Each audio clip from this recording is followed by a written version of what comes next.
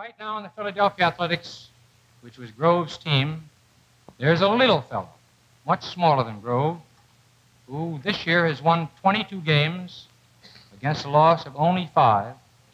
And the thing that has attracted tremendous attention is not only his winning streak, but the fact that he's about 5'5". And he steps in there and beats the big fellas. Ladies and gentlemen, we presented a lot of champions on this stage, but here is one of the greatest, Bobby Shantz.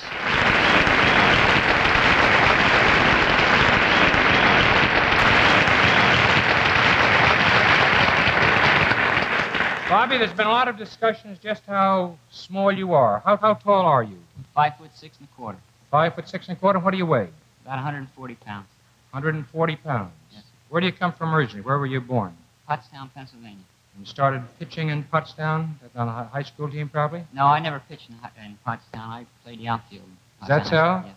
Funny, Stan Musial was on the program one night, and he told us that he started as a pitcher, and then he was converted to an outfielder. So this is the switch. That's right. Where'd you get into? Was your dad a big league player, or was he a good semi-pro? He never played big league baseball. He was a semi-pro in Eastern Pennsylvania League, third baseman. Well, didn't you play in the same league later on? Yes, I played with Soderton in the same league. Where then did you play, when you were playing with Soderton, was that where Parisi caught for you? That's where Lou Parisi caught me, Because yes. Roy Mack was telling me the other day on the phone, I was talking about you, that Parisi, your catcher, had recommended you, he said, despite his size, sign this youngster up for the big leagues. He's got it. Yes, he told Harry O'Donnell about me, and Harry O'Donnell sent me to Lincoln, Nebraska. Lincoln, Nebraska. Well, I'm glad. Could you go to Lincoln and Mercury, Nebraska, and get in a good commercial as you go along? What was your first game in the big leagues? Well, I pitched 2/3 of an inning against Washington in 1949. 2/3 of an inning? Yes. Were you that bad, or did you get him out that quickly? No, I got him out, but about a week later, I was on my way to Buffalo. They shipped you out to Buffalo? Yeah, they shipped me out to Buffalo. They recalled me the same day. Now, wait, let me get this straight. They shipped you to Buffalo on the same day they recalled you? They recalled me the same day and had me report to Detroit. We were playing Detroit next day. Did you pitch in that Detroit series? I pitched the second day. How'd you do? Well, I relieved Carl Scheib in the third inning, and I was lucky enough to pitch no hit, no run ball up to the 13th inning. So 10 innings you pitched, you were lucky enough to pitch no hit, no run ball, huh? That's right. This is the understatement of the season.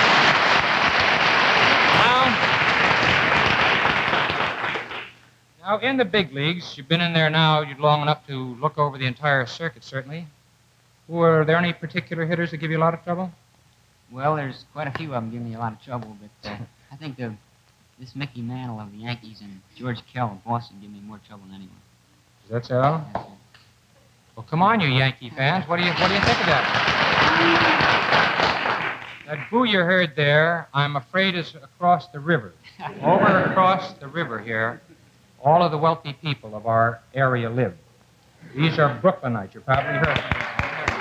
They're all millionaires, and they make that noise. It's sort of a tribal noise. Let me hear it out there.